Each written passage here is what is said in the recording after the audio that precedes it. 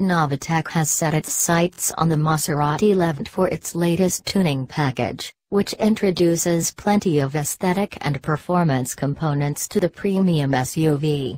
The former is as you'd expect from the well-known German tuner, with the aim of making the Levante as visually dramatic as possible.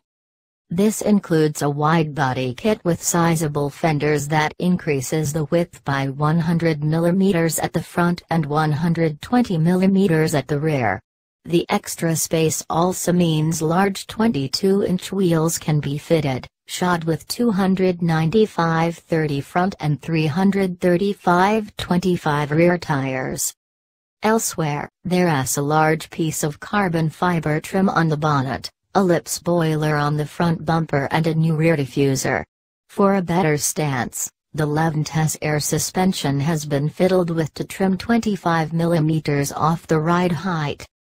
On the performance front, Novitec can also upgrade both the petrol and diesel versions of the 3.0-liter turbocharged V6 engines available for the Levante.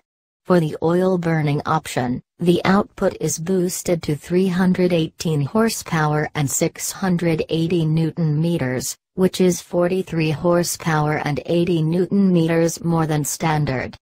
Meanwhile, the petrol mill with the power bump now produces 487 horsepower and 660 Nm, a 57 horsepower and 80 Nm hike from the Levante in S guise. Novitec says the improvements help the diesel Levante to complete the 0 to 100 km/h sprint in 6.2 seconds, from 6.9 seconds, while the petrol does the same in 4.8 seconds, from 5.2 seconds. For more updates, subscribe Moto Guru.